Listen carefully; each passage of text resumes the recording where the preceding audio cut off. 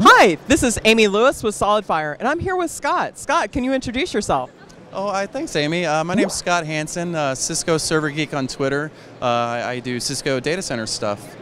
Very cool. And my understanding is this is your first OpenStack, so tell us what your first impressions are. Oh, yes, this is my first OpenStack Summit. I've lived in Austin for 15 years and finally made it to one of these. I can only compare it to my experiences at VMworld, so it is similar in the amount of people. I was very surprised that there were 7,500 people here.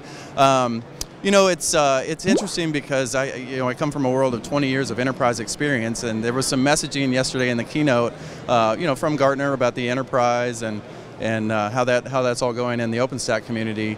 And I think it's just a continuum of what we're seeing, where interesting technologies are coming into play, and then the enterprise methodologies sort of take over, and you see those same things happening when VMworld first started, virtualization first started, and it's just a common theme, and it's nice to see the enterprise tech come into these what some people called science projects back in the past, but now they're really mainstream.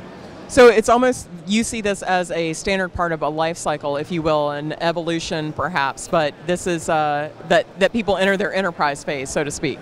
Oh yeah, absolutely. The people, process, and technology, that methodology's been around for decades, and it's interesting to see some of the younger, I don't like to say the millennials, because it's great to have people up and coming with new ideas and fresh ideas, and we get all that's how new technology breakthroughs happen. But the whole process and methodology behind how things work and what you have to do with the people is really important, and those methodologies have been around for a long time, so it's nice to see that stuff integrated from my aspect into all the new technologies. So you're saying that because you're a millennial, that's what drew you to OpenStack?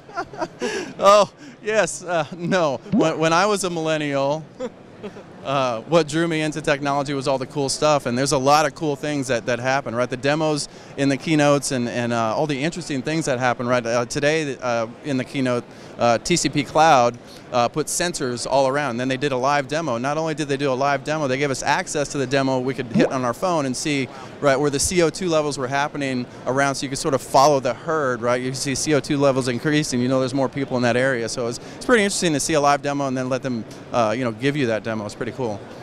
Very cool. So we're here in Austin. You've got a lot of experience as a Texan.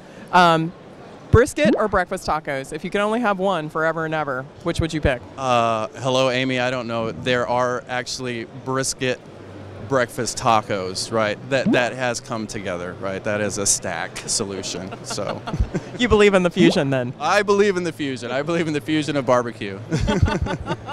Well, thank you so much, Scott. All right. Thank you, Amy. It was great. And we'll see you next time here on Pop Up Tech Talks.